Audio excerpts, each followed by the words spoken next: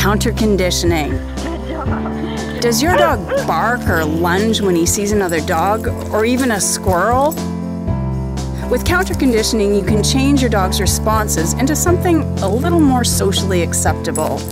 And I'm going to talk about that right now. If you'd like to make life better for you and your dog, the Border Collies and I would love you to join us. Yay! Good job! So what is counter conditioning in dog training? Well, basically it's a way to change an unwanted response by creating a more positive association to whatever provoked that response. For example, your dog sees another dog and immediately barks or lunges. What if instead your dog quietly turned towards you and sits in front of you?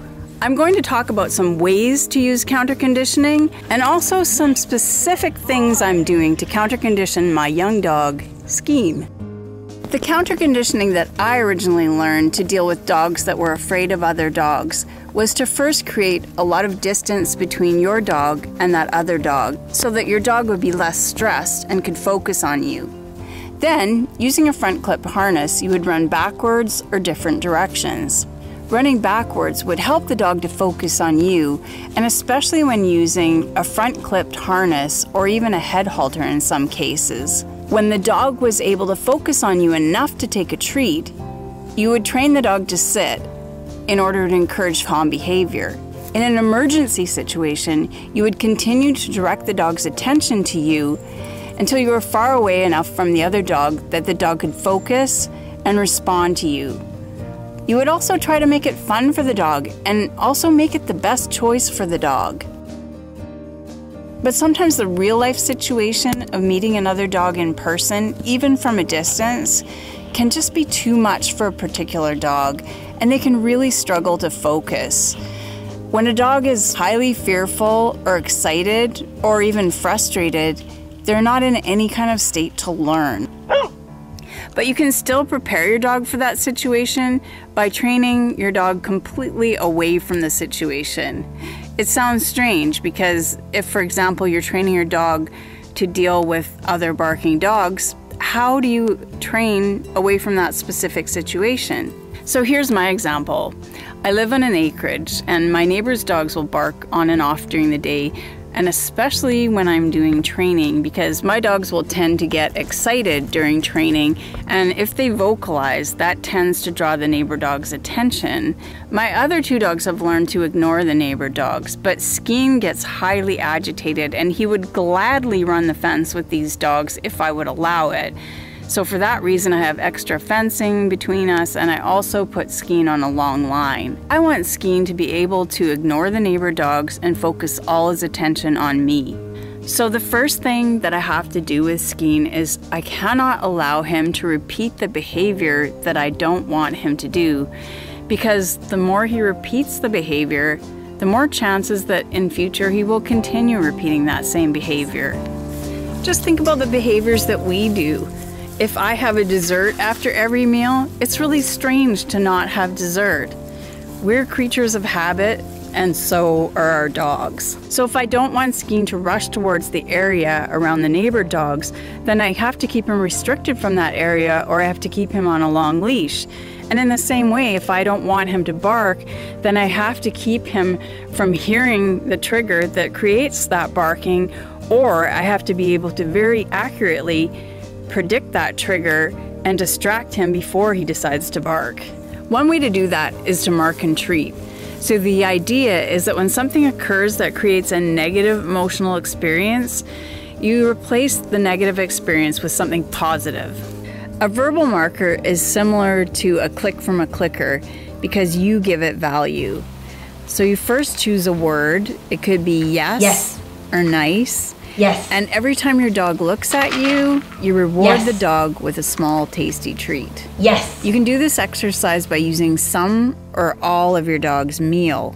It's good use of a dog's food, and your dog will enjoy the eating experience for longer. You can also use the word that you choose without expecting any behavior from the dog. The word itself becomes a signal for the dog to move towards you without you actually rewarding anything. Good boy. Yeah, go get that. Yes.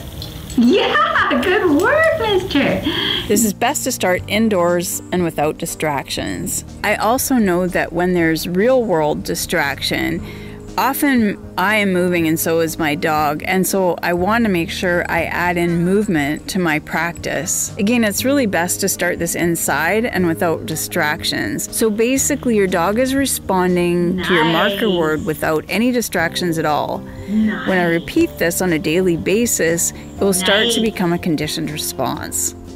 The problem that I have found with using the marker word in an actual situation when the dog is fearful is that the marker word itself can become a predictor for something scary. So it's really important to use the marker word in daily training practice when your dog is happy and relaxed and when it only predicts a fun time. Remember that the more fun you have with this, the more your dog will also enjoy it. Also, using a double clipped harness can be really helpful. You can brake with the back part of the harness and you can steer with the front. Only after your dog is enthusiastically and reliably responding to you, then would you start working on a real life situation. But you would still need to start at a really good distance so that your dog is well under the threshold of wanting to react to the situation. When I'm getting a great response inside with no distractions, then it's time to move outside. But again, it's really important to minimize the distractions so that your dog will reliably turn to you each time.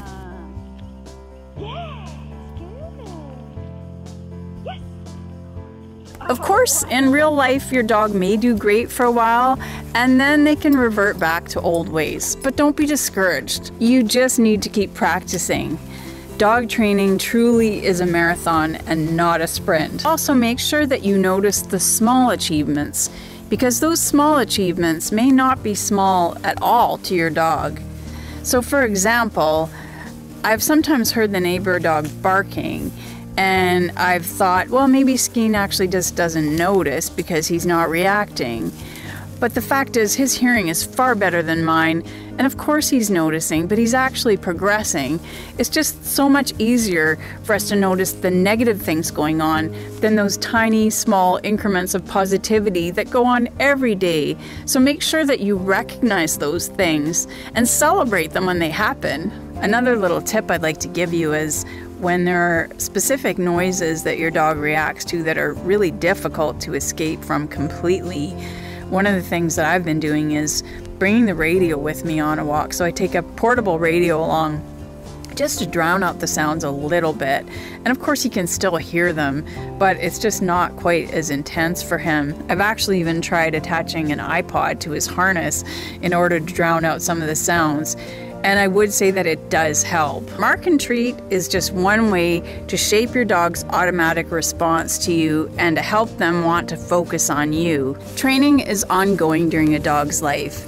And the more that you do fun relationship building games with your dog, the more you get a dog that's focused on you and not the neighborhood distractions. I'll be posting some more fun relationship building games right about here. See you in the next video.